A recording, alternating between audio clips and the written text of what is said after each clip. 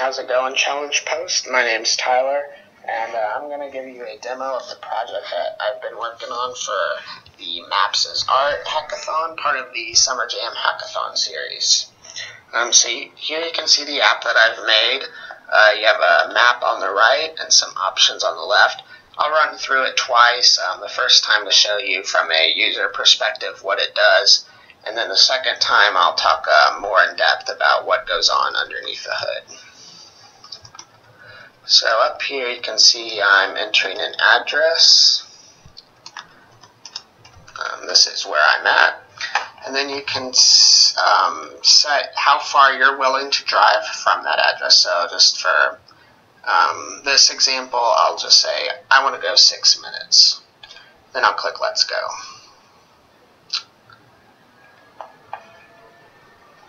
So you can see it finds me on the map here and draws a red dot from the address that I gave it.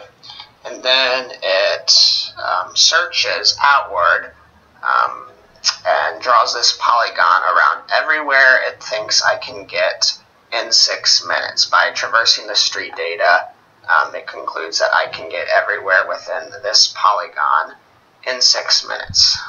So I'll run it again real quick and talk about more in depth here. So the first thing I did was I pulled data from the OpenStreetMap site, and I wrote a separate application in Java that took the XML file that I got from OpenStreetMap and then gathered everything I needed and wrote it to a JSON file that I could then upload to the ClusterPoint database with only the data that I needed.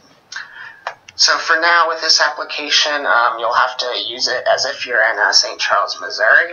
That's where I'm from, by the way. And you can see this red outline outlines everywhere I have data for. Hopefully, I want to expand on that in the future so that more people can use it. But for now, you'll just have to use it within St. Charles. So let me enter the address again.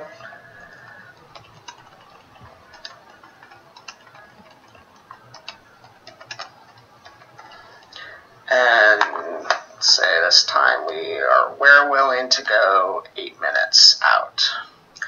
Click Let's Go.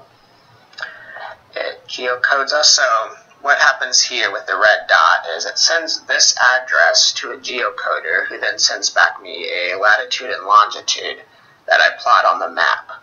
And I then find the closest spot, the closest node, I'll call it, in my database to that red dot, and that's where I start my search. Now for the searching uses an algorithm called Dijkstra's algorithm, if you're familiar with algorithms, and it's similar to what you might expect in like a Google Maps that gives you directions. So I start at a point around my red dot, and I then search outwards with Dijkstra's algorithm, and I search everything within 8 minutes driving distance. I calculate the time, 8 minutes. I calculate how far you can get by the distance between 2 points and the speed that you can go on that road, and conclude that this shape is how far you can get in 8 minutes. And you can even see along the highway, so up here you have I-70, you can get a little bit farther because on a highway, naturally, you can go faster, and down here, you're on a different highway, so you can get farther away at the highways. But however, over here, on the suburban and residential roads, you can't get as far because you obviously can't travel as fast on those roads. And then, so once you have the endpoints of what Dijkstra's algorithm computes, I use a library called turf.js from the Mapbox people, and it draws this nice polygon around that kind of represents the points that I have. So that's the application, and eventually I want to load more data into the data set, obviously, so that more people can use it than just the people within this box.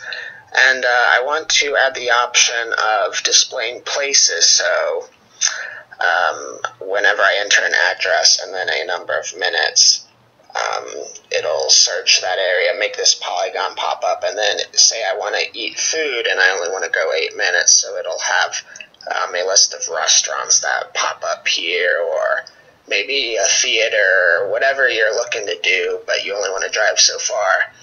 That's what I have in mind for this application in the future. So thanks for watching this. Feel free to let me know if you have any questions or comments or critiques. I'm open for all of them. And yeah, thanks for watching. Hey, how's